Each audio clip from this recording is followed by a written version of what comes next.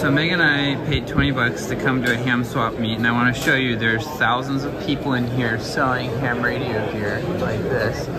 And of course, Meg and I inherited quite a bit of it, and it's in storage, and we don't even know a lot about setting it up. So if there's an Elmer that sees this video and you want to leave some ham radio advice about building a bag phone, please go ahead and leave that in the comments. KJ7IOF, over and out, 73, and thanks for watching. Oh, special thanks to ARRL for hosting this event and all the volunteers. We found an upstairs to the ham radio event like this, and what we're doing, we met cool people like Chris. Chris was awesome.